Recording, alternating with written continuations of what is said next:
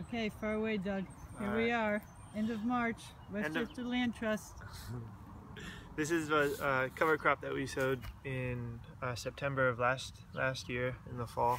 And this is a mix of rye and triticale and peas and vetch and clover and radish that are all mixed in that we undersowed. This is a old stalk of eggplant, which we undersowed this in September underneath the eggplant.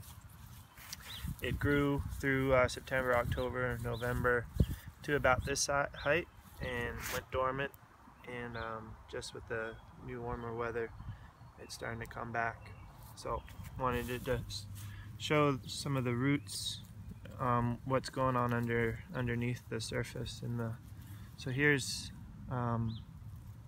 rye, triticale are the grass, the peas and the vetch are the legumes, these ones. There's the pea. And so I just wanted to pull up some of the roots to show. So this is a lot of this root mass is rye and the grasses. So as the grasses decompose, the roots decompose in the soil, add a lot of organic matter to the soil, and then the vetch and the clover and the peas are legumes, and here's some of their roots, and you can see the little balls on the ends of the roots here. And these are the nodules where the bacteria, the nitrogen fixing bacteria, live on the roots of the legumes.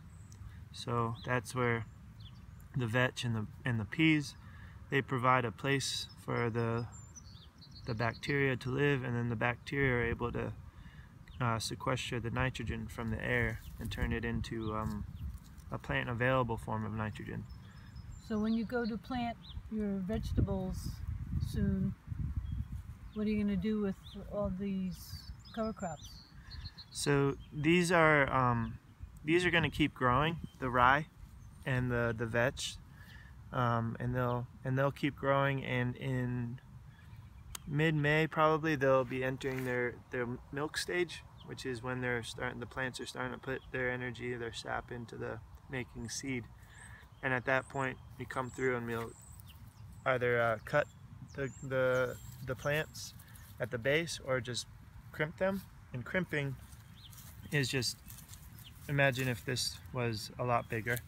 You just break the stem at the very bottom, and that cuts off the movement of the sap up through the plant, and the plant will die and decompose. And so all of this root mass and all of these nodules containing that rhizobacter bacteria, which have the nitrogen inside of their bodies, decompose into the soil and become organic matter and available nitrogen for the coming plants to use. So after we cut the plants and they decompose for a little bit, I'll transplant tomatoes into this field, into this bed.